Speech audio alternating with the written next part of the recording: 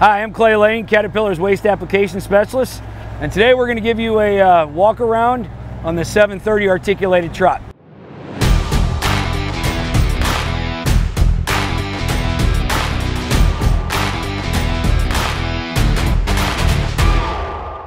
So as we've talked before with our walk arounds, you can start wherever you want. The only thing that we ask is that you make it a point to start in the same spot every day. So I myself, I'm left-handed. I like to start at the left front.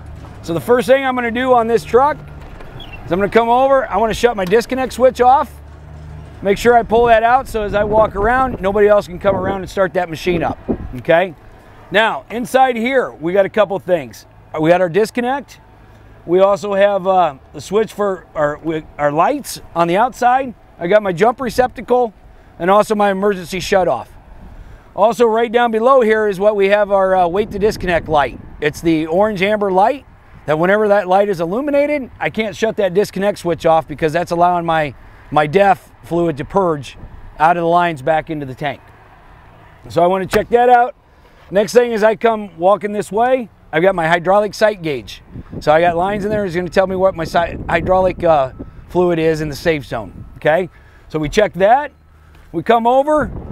We're going to check tires. Now, a couple things with tires that we always want to be aware of if I'm the operator and I'm just coming up to that machine is tire explosions. I want to make sure that I know for a fact that this tire isn't hot and I got to worry about this thing exploding, because if it were to happen to explode and I was standing in front, this lock ring would blow out, and this lock ring can projectile out 1,500 feet in a tire explosion. So until I know for sure that this tire is safe, I always want to approach this tire at a 45-degree angle so I'm not in front of that lock ring, okay? That's tires. Now, talk about that lock ring in place. I always want to make sure the keeper is in there, and that's what's going to hold it in. Also, I want to go around and look at all my bolts, okay?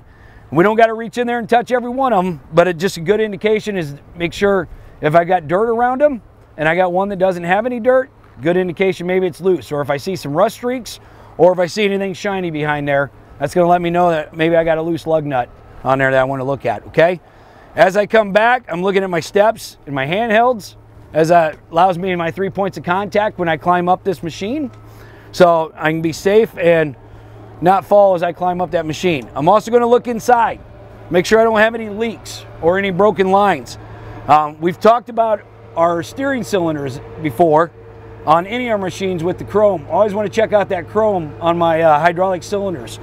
Always a good idea to keep a rag with me so I can wipe off that dust around that seal on the end of that hydraulic cylinder, because as that builds up with dust and every time that cylinder goes in and out, it takes a little bit of dust and debris with it, and before long I'll end up with a leak around that seal.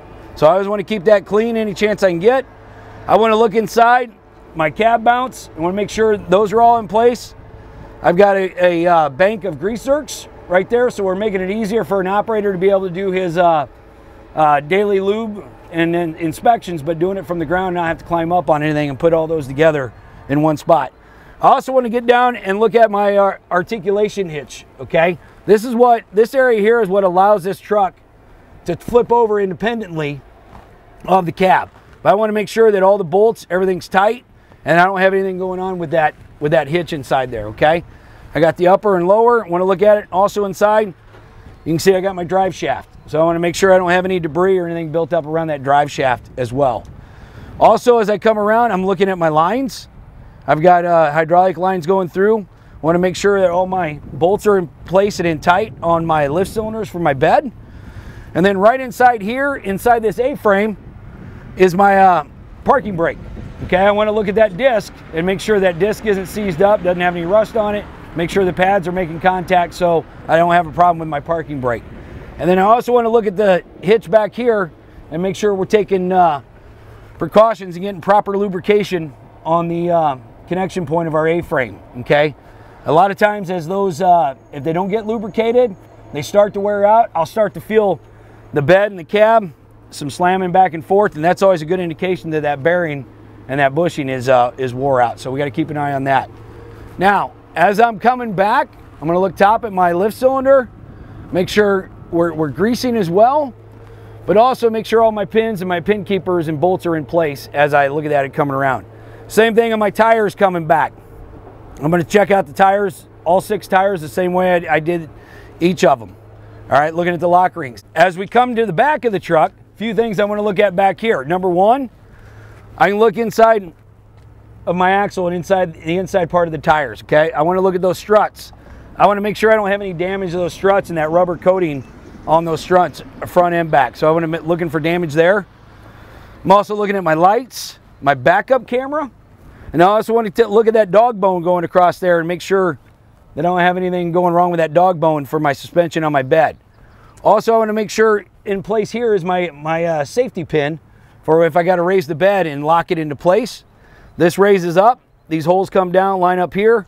I can pull that safety pin out and lock that. So if I got to look at anything underneath on the rails of the bed and inspect anything, that's going to keep that bed from coming down, okay? I'm going to come across, look at my lights on this side.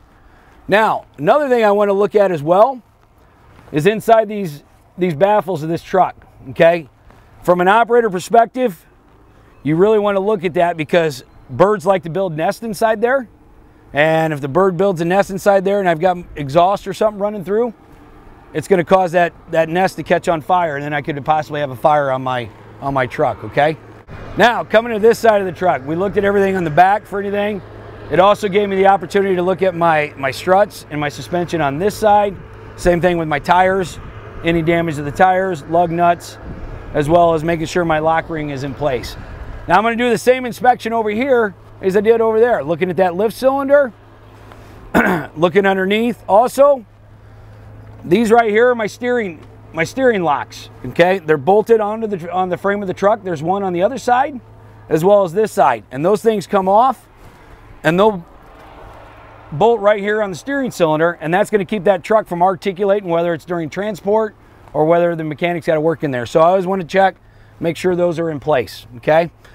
Coming around, looking inside, looking to make sure I don't have any damage in my mud flaps. I've got a little keeper right here to where I can pull the mud flaps up during the transport when that's on the low boy, and the little clip right there that'll hold that mud flap up if I don't want that hanging down or I'm going to be in an environment to where it possibly could get damaged.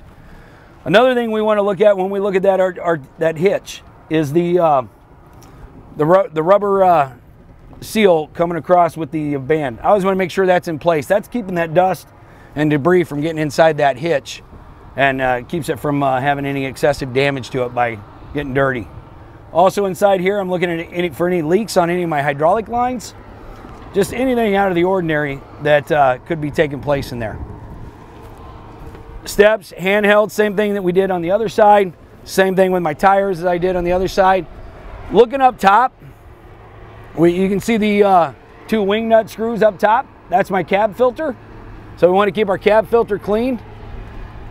We got our diesel fuel coming around, looking underneath. Also, as I get back up to the front, this is a good spot where I can get down underneath and look to see if I have any fluids that are leaking out through my belly pans. Also, it allows me up close to see anything leaking out of the axles as well.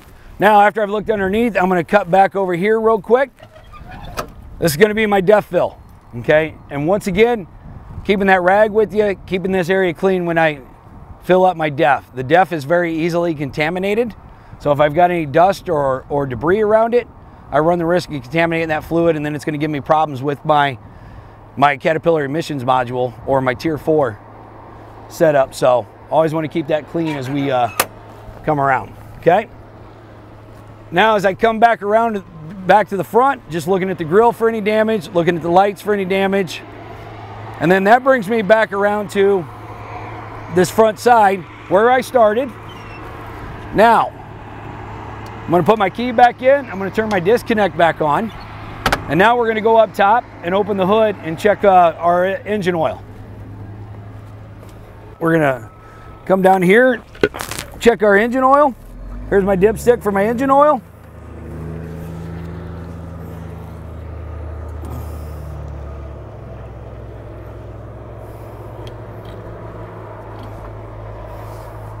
It's got a little clip in place to turn.